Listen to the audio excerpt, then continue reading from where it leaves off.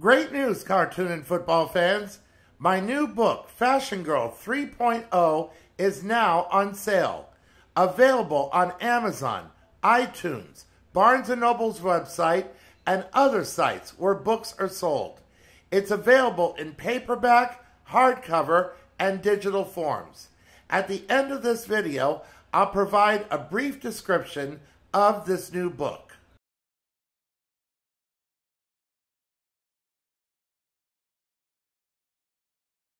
The story you're about to see is a big fat lie. No names have been changed to protect anybody.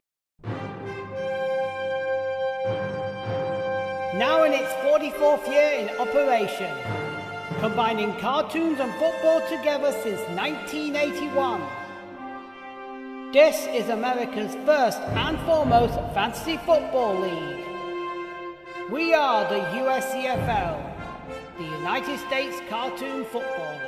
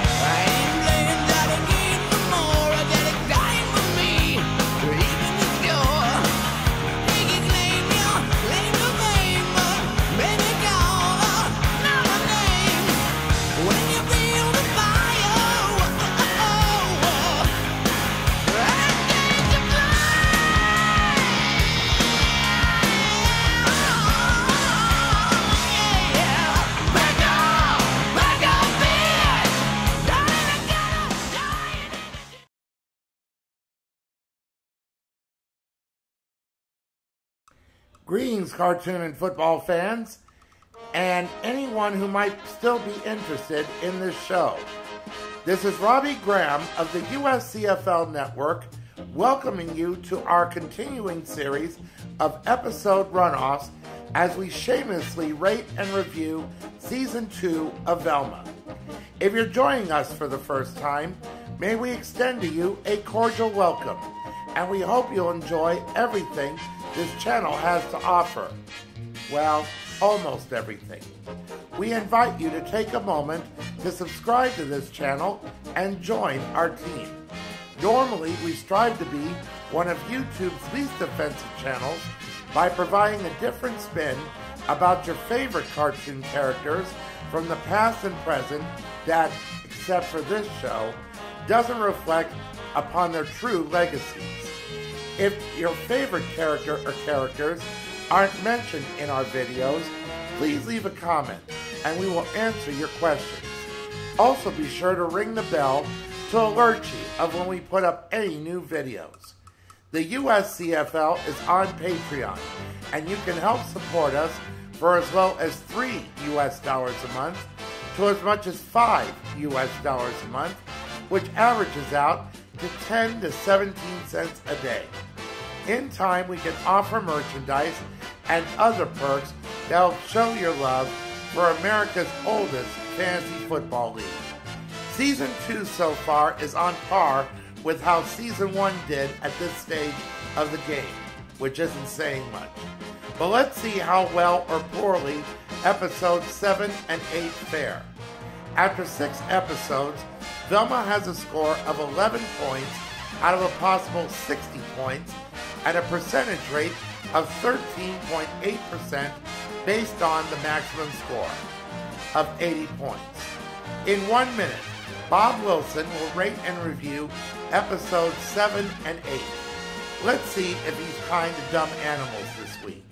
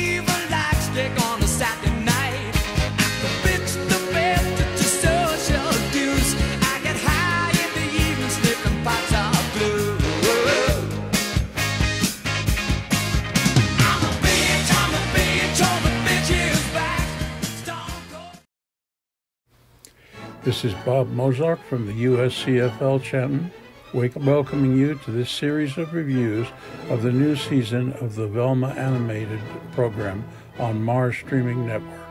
I'm going to try to rate the Season 2 on its own without comparing it to the previous iterations of Scooby-Doo. Episode 7, Female Utopia. Since the serial killer has identified herself as a woman, the fallout causes Daphne's parents, Linda and Donna, to lose the election for sheriff. For his first act, Merle banishes all the women in Crystal Cove to the mines. Velma finds herself in between the bickering of her mother, Dia, and her father's partner, Sophie. Daphne is still trapped in the brain jar, which had been abducted by the intelligent cockroaches. There's a short circuit in the jar, and Daphne finds herself on a mind walk to discover her inner being, with her birth parents, Darren and Carol, acting as her spiritual guides. Daphne reveals that she had kissed Amanda following her fight with Velma. The two of them did something bad about Velma, but it's not revealed what. Daphne realizes that she needs to make a confession to Velma to clear her conscience. Norval recognizes that his hallucinations are linked to the times that he was in the presence of Fred. He decides to tell Fred that Norval's grandmother, Dr. Edna Perdue, is still alive and could not have possessed Fred's mother, Victoria. Fred will not accept Norval's statement, so Norval challenges him to a chili cook-off. Norval puts sleeping pills in his chili pot and then takes the drugged Fred to the asylum so he can meet Edna Perdue and see for himself that she is not dead. Fred, however, panics and runs away once he sees Edna. Norval's hallucinations do appear to partially subside. Dia and Sophie start to get along with each other. Amanda pretends to be the serial killer by using a baby's vocal synthesizer, and Velma realizes that the killer could be a man using such a device to mask his gender. Velma convinces the women to provide her with any information that they have about the murder victims.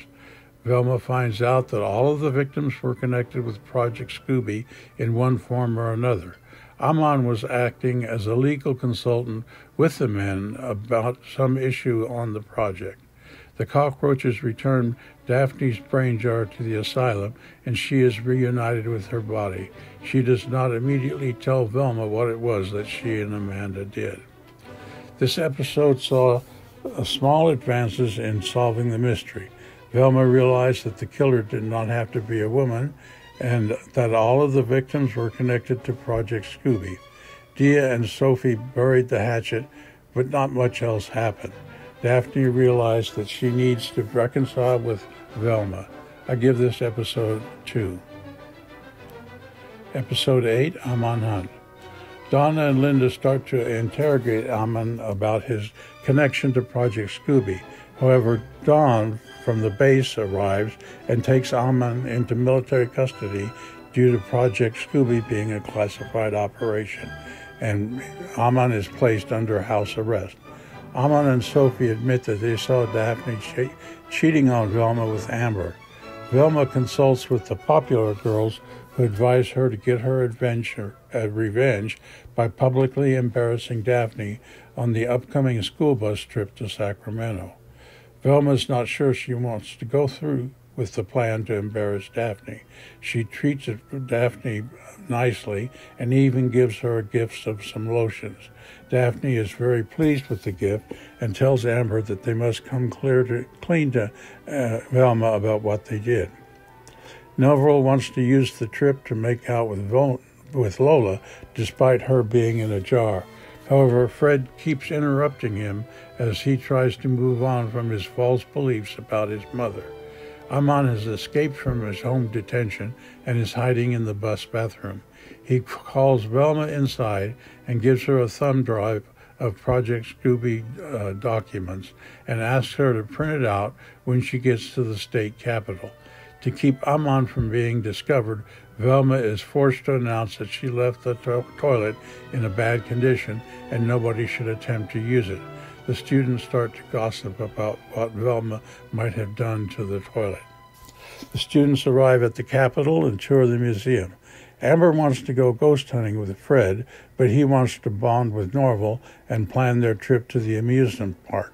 However, he learns that the amusement park trip was canceled due to budget cuts. He and Norval protest this. The other students at first do not want to protest because they wanted to use the extra time to make out. They then realize that if the budget cuts continue, that the chorus overnight trip might also be canceled, and that is even more of a make-out festival. Daphne and Velma reconcile, and Daphne confesses that she did not actually do anything. What she did do was have Amber place a curse on Velma that she will be alone. Velma tells Daphne that she is not mad about that and even finds it kind of romantic. Amon tells Velma and Daphne that all the victims were part of Project Scooby. He was brought in because they were being abused by somebody connected to the project. The clues were that the abuser didn't like the 4th of July. The abuser is an electronics wizard and likes to wear white sneakers. The students find themselves surrounded by armed men. However, it is not the state police protecting the Capitol. It is Dawn and the military come to take Amon back into custody. Amon hijacks the bus and flees with Velma, Daphne, Norval, and Lola. However, he is unable to escape and pulls over. Dawn reveals that after Edna Purdue left the project, its objectives were changed, and instead of co-opting the bodies of meddling kids, the project wanted to create a super soldier to conduct espionage missions.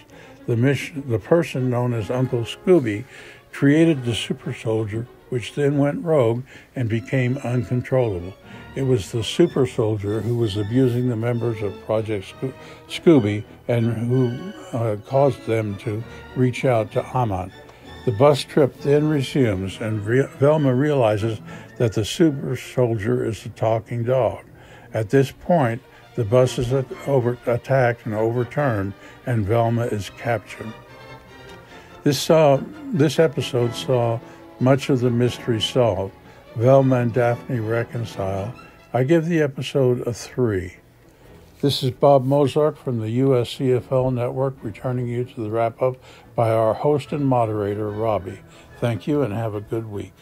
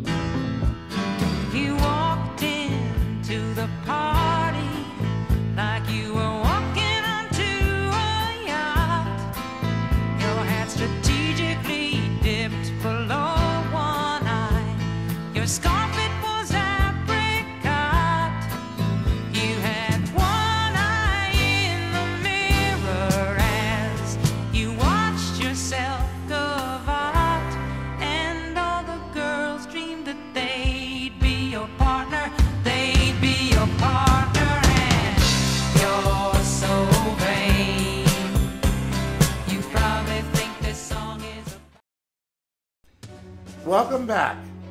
Just as I said earlier, this show is on par with how Season 1 was last year.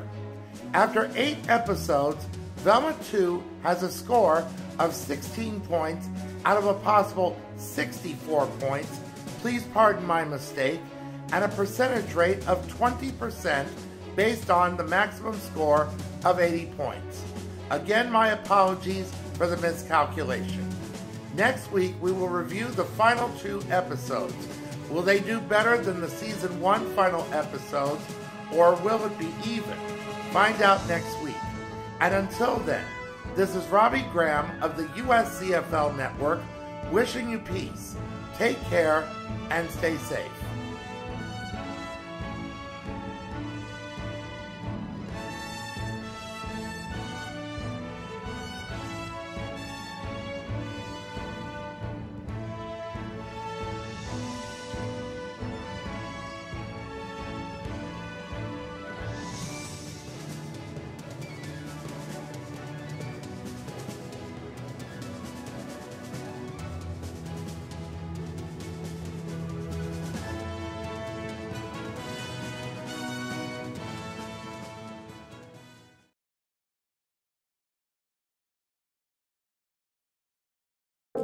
The 4th book in the Fashion Girl series is now for sale.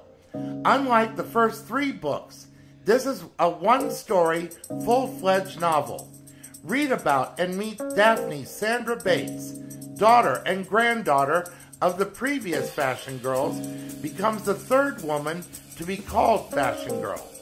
Follow Miss Bates as she learns what it takes to be a superheroine, her trials and tribulations, her presentation to the world, her first mission, and a final battle with her mother makes this a must-read coming-of-age story. The torch is passed on to the next generation of style chicks. In paperback, it sells for $20.99 US dollars. In hardcover, it sells for $43.99 US dollars because of the extra material used, and $7.99 US dollars in digital format. Read all about Fashion Girl 3.0. Fashion Girl is an intellectual property of the United States Cartoon Football League.